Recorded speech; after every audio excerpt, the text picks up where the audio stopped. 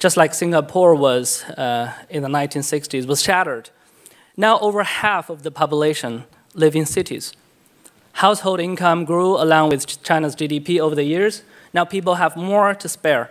Needless to say how this huge increase of national wealth has lifted millions of people from poverty, reshaped the lot of the young, and boosted the confidence of the people.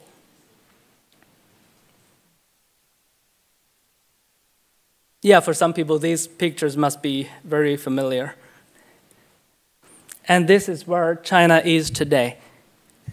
Pictures are taken from Beijing.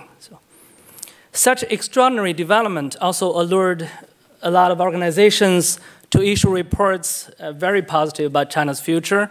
People are talking about China overtaking the US as the world's #1 economy in the coming decades. China is expected to rise as a superpower in the next 20 to 30 years. It is likely to pose a great threat to the US, acting as the #1 challenger of the US supremacy. At least that's what the last NSS and NDS report of the US said. Such rhetorics also put China in the spotlight by emphasizing the sheer size of China's economy, judging from what it looks today. However, I don't think this is the correct way to postulate what might happen within a few decades. If history does teach us anything, we should be able to see that China has never quite met people's expectations ever since the fall of the last emperor a century ago. So a very quick review of China's development since the CCP took power. In the founding era, everything was in ruin after the war, but people had hope because a new republic was established. And people thought, finally, we could have something to look forward to. However, right after the 1949, nationalization of private business was ushered in. The decade after, People's Commune, which sounds very fancy and very good, but actually that led to 3 years of disaster. As a result, 30 million people died in Mao's Great Famine. A decade after that, the Cultural Revolution, which Mao Zedong thought would usher in a more purified society. However, that was 10 years of chaos and backwardness. Finally, in 1978, reform and opening up began. But what we have seen ever since is a pattern of 2 steps forward, 1 step back regarding reforms. China will rise, obviously. There has never been any other country in the world that has lifted so many from poverty. The pure size of the consumer market is larger than you could ever imagine. The potential of economic growth unleashed by an ongoing urbanization process is beyond comparison. And the tremendous investment in infrastructure shows the country's thirst to catch up with the developed countries. However, many social issues still stand, environmental problems, and most importantly, human rights issues. Since I take people's economic freedom as a basic human right, they are showing another side of China, another image. With that in mind, I would like to offer a quick review of economic theories that claim to illustrate the reasons for China's achievements in the past 4 decades. These are the theories that we normally talk about in China. To be frank, the people that I know of don't talk about the Confucianism as an explanation of China's success.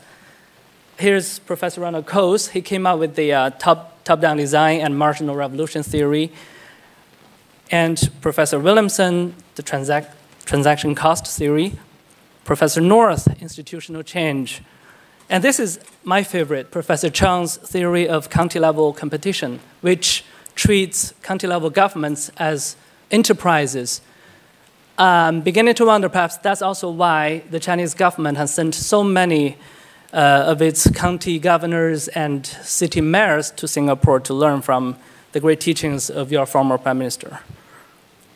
And this is the theory of our current deputy premier, Mr. Liu He, culture as the power of culture and conventions, featuring high savings, low consumption, order, diligence, and efficiency. which explains China's miracle. However, going through all these theories, one thing is in common, but it remains unseen. That is the theory of liberty.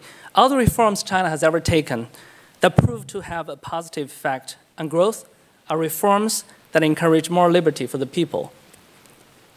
And if liberty knows any enemy in China, I believe that is Confucianism. Allow me to elaborate. So I should remind you that the commencement of China's modernization began with denouncement of Confucianism. The May 4th movement, 五四运动, 五四爱国运动, that welcomed Western concepts like democracy and science, took the fight against the old culture that was based by on Confucianism. And, well, throughout history, whenever Chinese political leaders aim to unleash the rebellious spirit of the people, or to emancipate individual heroism, or to liberalize the society for more progressiveness, Confucianism is the first to go. So is there really such a thing as Confucian capitalism, or perhaps it is more with Chinese characteristics? When people talk about a Confucian capitalism that brought about Asia's economic success, I think at least for China it's not the case. For example, we constantly hear words like Christian capitalism, Confucian capitalism, crony capitalism, state capitalism, or red capitalism. From a historical point of view, I think it makes a lot of sense to find relevance between the origin and the outcome of a certain combination of social, economic, political, or religional factors. But I think overstating such factors is likely to cloud our understanding of the core of capitalism, an unhelpful distraction, you might say. So what is capitalism? A definition? By definition, it is an economic system that's based on private property rights, voluntary exchange, capital accumulation, wage labor, a price system, and competitive markets. These attributes go hand in hand. When you look at capitalism from the lens of Christianity, Puritan ethics, Confucian values, or personal relationship-based networks, or centralized power, you get misled by the fact that the root cause of prosperity is not what comes before the word capitalism, but capitalism itself. I'll offer you one quick example. This is the picture painted, dates back to 900 years ago in Song Dynasty. Song Dynasty, Song Chao, Song Dynasty was the most capitalistic society in China's history. It was also an empire that advocated Confucianism the most. However, Song Dynasty's prosperity was due to its lax control over people's freedom instead of its promotion of Confucian values. On the other hand, many other dynasties advocated Confucianism, including the Ming Dynasty, but these other dynasties in China have never been able to be so capitalistic or prosperous.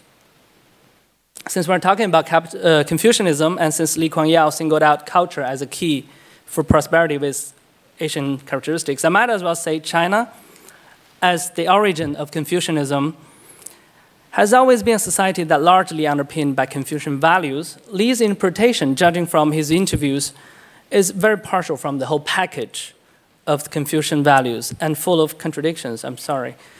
Confucianism advocates duty before pleasure, loyalty to your superiors, a hierarchical system, personal virtues, and most importantly, state before individual.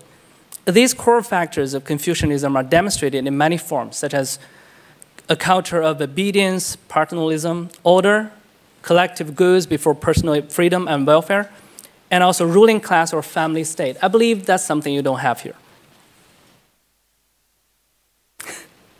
So, well, the whole world took notice of our President Xi Jinping when he scrapped the term limit. So, yeah, you don't have that nonsense here too.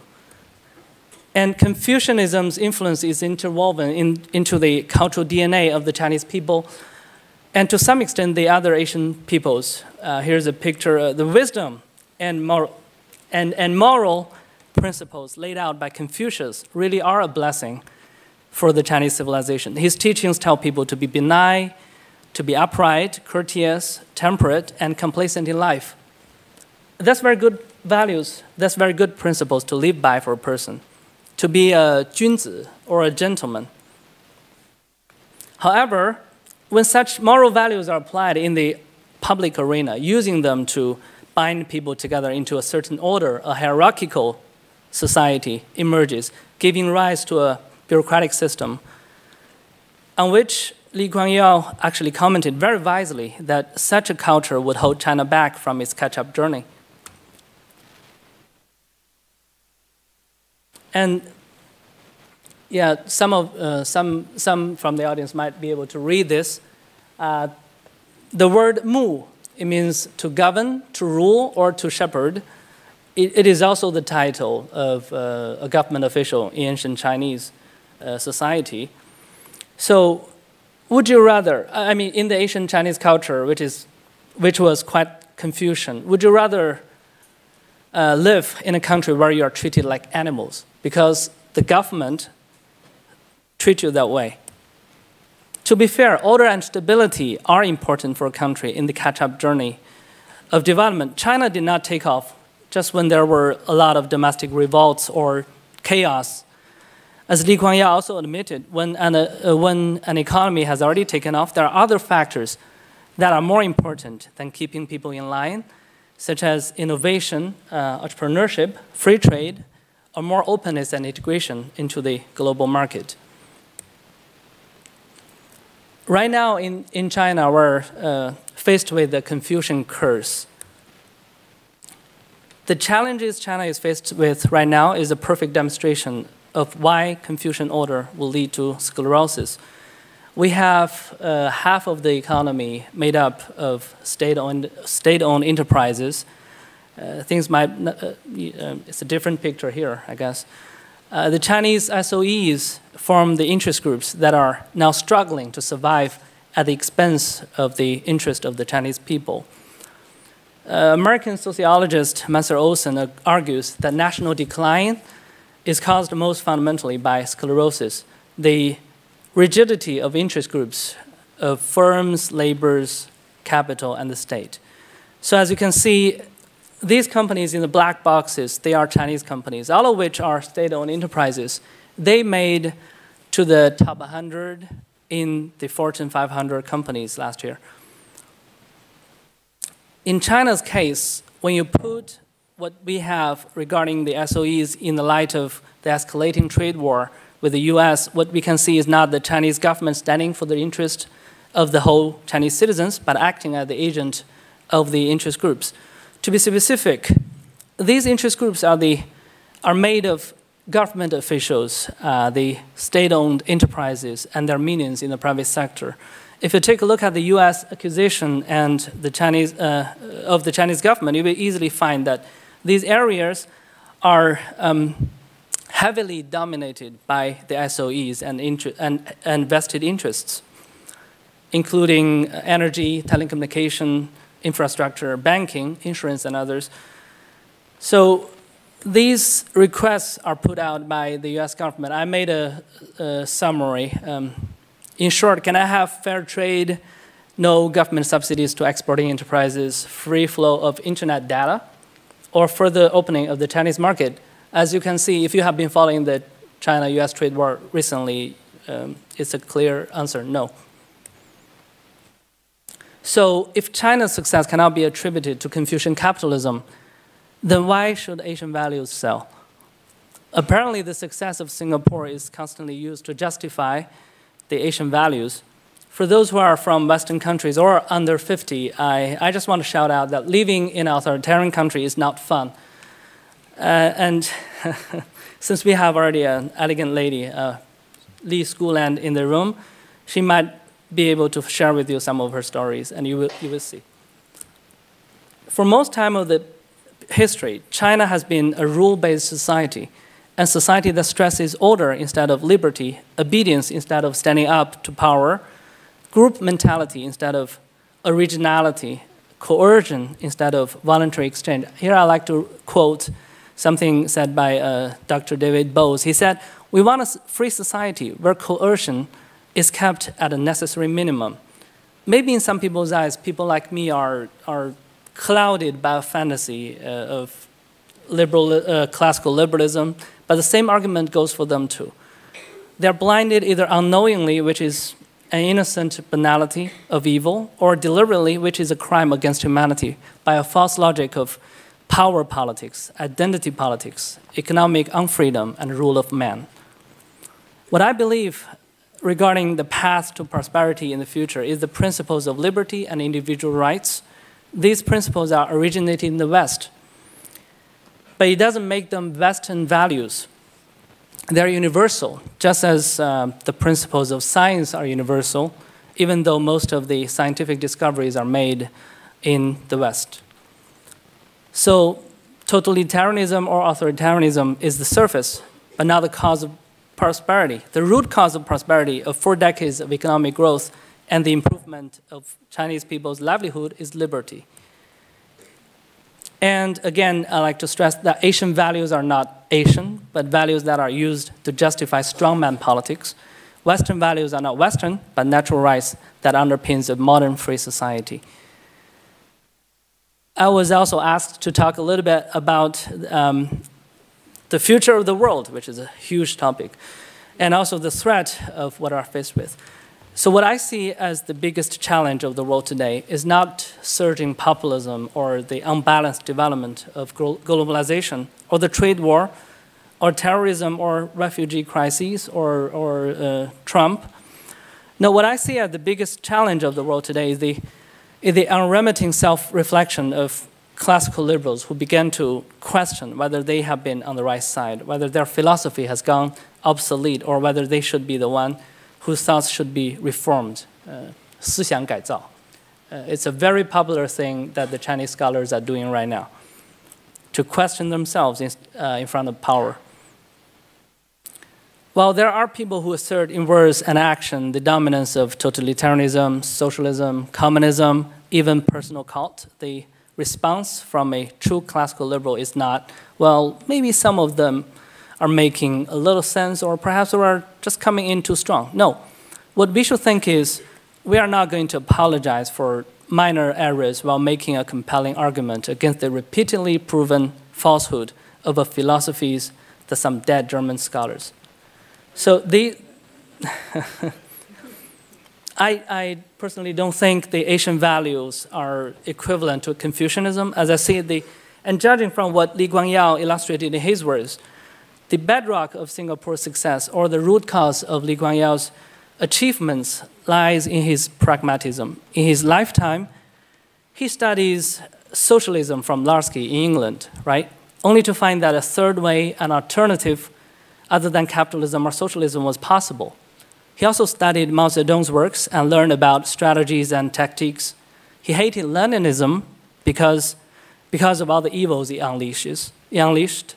He was anti-communism his whole life, but he was revered as a respectful elderly by the Chinese President Xi Jinping. So if you ask me, what is Li Guangyao's life philosophy that brought about the Asian miracle, I would say pragmatism. And unfortunately, pragmatism is not a core teaching of Confucianism. Confucius teaches us that 舍生取义, to put your honor, to put your principles before your life, or to sacrifice your life for your principles. He didn't teach people to have second thoughts when it comes to principles, loyalty to the emperors or honesty, which are basically personal virtues. I'm not here to master a vivisection of the Singaporean economy and its development model. You guys know better, coming from a country that is more free than China. So what is the way ahead? I believe it's liberty, the backbone of a modern free society. And with that, I bid you good luck.